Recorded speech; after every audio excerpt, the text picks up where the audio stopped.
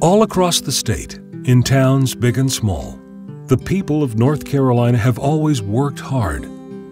It's a way of life for the men and women who grew up in these factory towns, working the swing shift, taking care of your family, and sometimes struggling to make ends meet. Our Senate leader, Phil Berger, knows the story well, because it's his story too. A story of hard work, perseverance, and dedication to his family that has defined the path of his life. Phil's dad was a factory worker too, and things weren't always easy for the family. One of my earliest memories is when I was probably 4 years old. My dad lost his job, and all I really knew is that we were moving. I remember being in the car and driving long ways and winding up at my grandparents'. It was necessary for him to get a fresh start. His father taught him many lessons about the value of hard work. No matter how tough it is, no matter how unpleasant what you're doing is, you have a responsibility to yourself and to your family to make sure that you do all you can to provide for them. And some lessons were unspoken. My dad always worked with his hands, and his hands in his back, and he worked at a company that made saw blades. He would constantly be getting little shards of steel in his fingers, and he'd come home and have to take tweezers and try to pick that stuff out of his fingers. I would help him do that. I hadn't even thought about that in a long time. But he worked hard. He did. As a teenager, Phil delivered papers, sold shoes, flipped burgers, and stocked grocery store shelves. And during those high school years, he met the true love of his life, Pat. Pat's brother, Bill, was my best friend, and I came over to her parents' house to see Bill, and saw her for the first time. It got to the point where my interest in coming over to his house became an interest in coming over to her house. He said he wouldn't date me because he knew he'd be stuck with me. She was right. It worked out that way. Her dad was pretty intimidating. Yeah, really, he was. Now, after... He liked him a lot. He loved Phil a lot. He would get on me for talking to other guys on the telephone because he liked him, which you probably don't know that, but... They started as high school sweethearts, but it didn't take Phil long to realize he wanted Pat to be part of his life forever. He wanted to give her the best, but money was tight. So what I did is I picked the ring out, made arrangements to pay. I can't remember how much it was, $10 a month or something like that on the ring.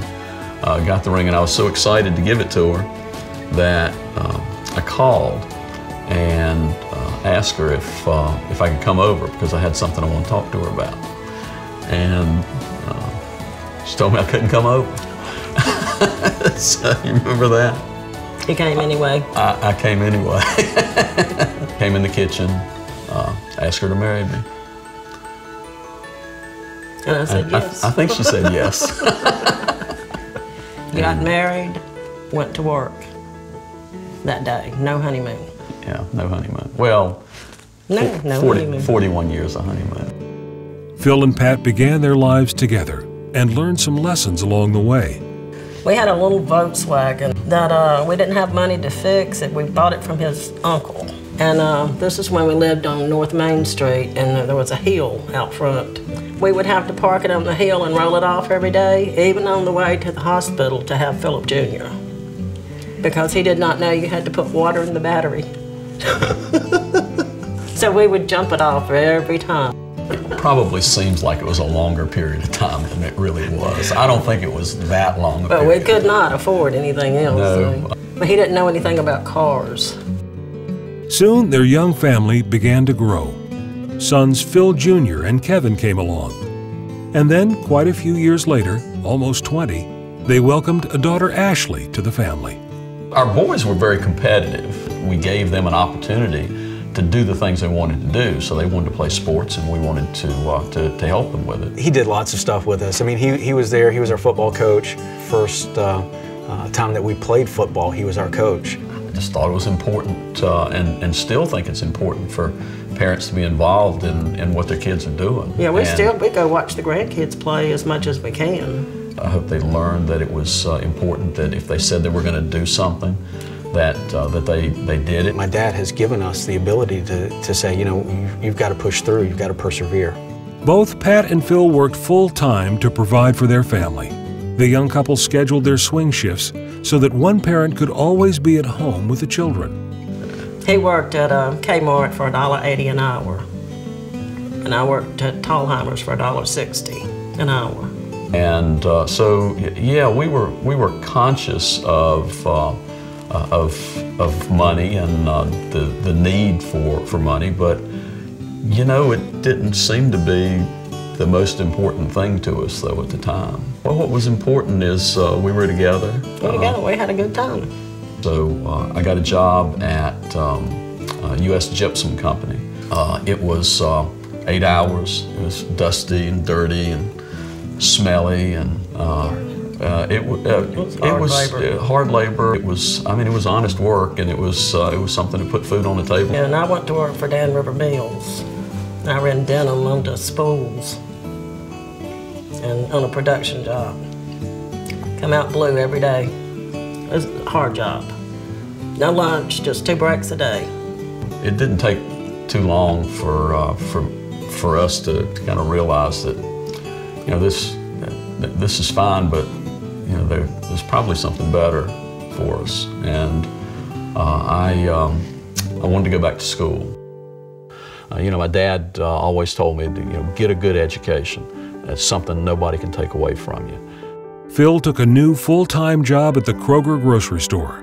This job allowed him to take classes at Danville Community College and later at Averett University. I had a friend at Kroger. His name was Mike Burns, and Mike had wrecked this Jeep.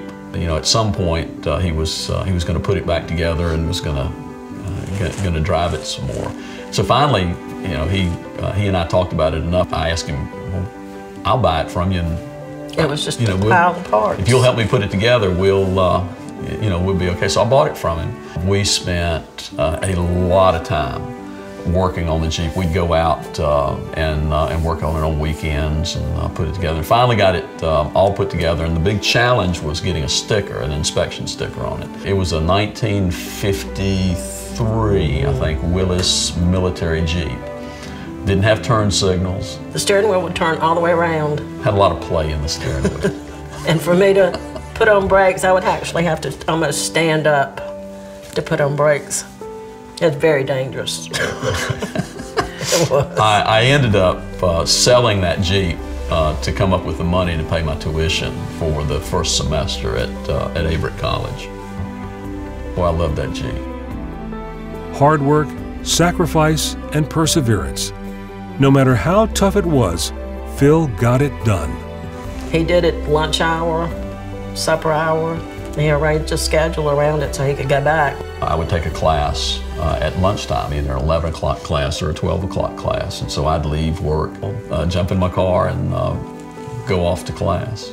And would generally have to come right back. And then I'd usually take one class at night or maybe 2 classes at night. Between work and family, the going was slow.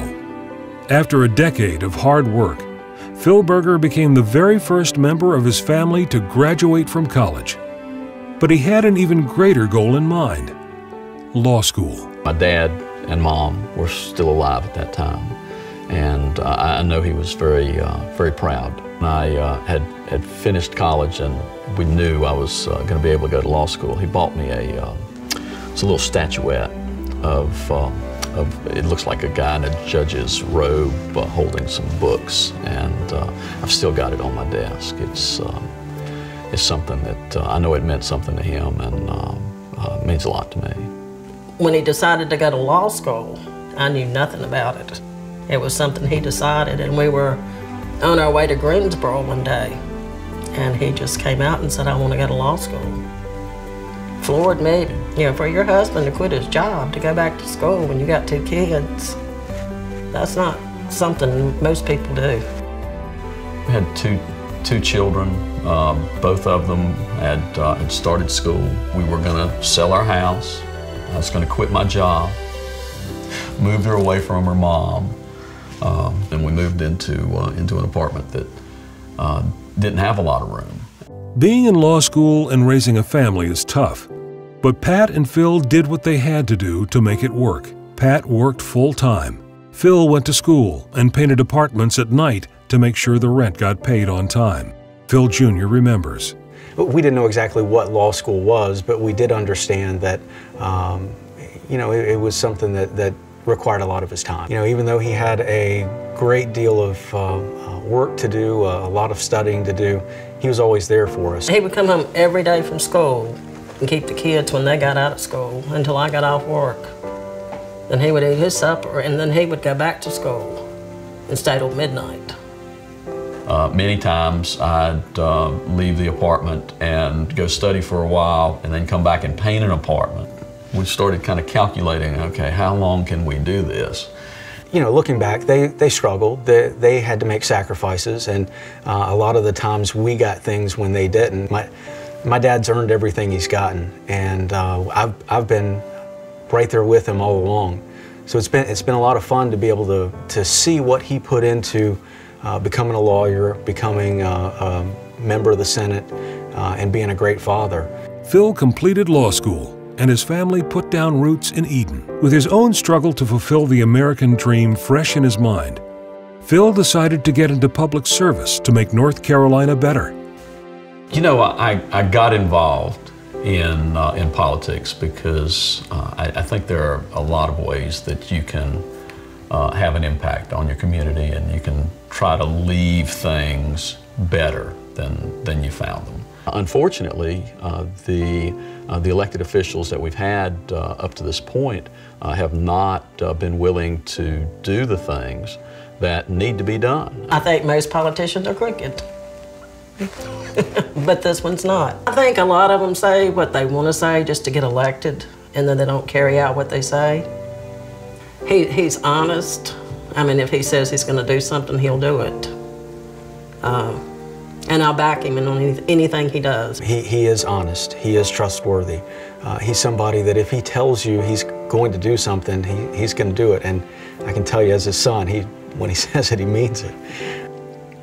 You know, we told people what we were going to do in the last election, and we were serious about it. And we told them that we were going to balance the budget. We were going to do it without raising taxes. We were going to do it and allow temporary taxes to expire. I think there were a lot of people who were surprised with the fact that we did exactly what we said we were going to do. As a leader of the state Senate, Phil led the charge and claimed the first Republican majority in the North Carolina legislature in over 100 years. His leadership and accomplishments have meant real and significant change for the citizens of North Carolina. Tax cuts for small business, sales tax cuts, and personal income tax cuts too. Senate Leader Phil Berger has brought our state government from a $2.4 billion deficit to a $145 million surplus today. Forbes magazine now rates North Carolina as one of the top places for businesses and careers. Over 2,000 more state-funded teachers are in classrooms across North Carolina. Phil Berger fought the liberal special interests to enact needed medical liability reforms and to lower costs and improve access to health care. I think we're at a critical juncture in terms of what needs to be done and the fact that the right kinds of decisions need to be made. You think about where we started from and what we've had an opportunity to do. Now, yeah, we've worked hard, but there's no place else on earth that people have this sort of opportunity, and it's important enough for us to make sure that those that follow us have the same sorts of opportunities, and I see that disappearing fast. Yeah. And I feel like I have an obligation. I feel like we have an obligation to try to do something to change that. Phil Berger, an ordinary man who's done extraordinary things for his state.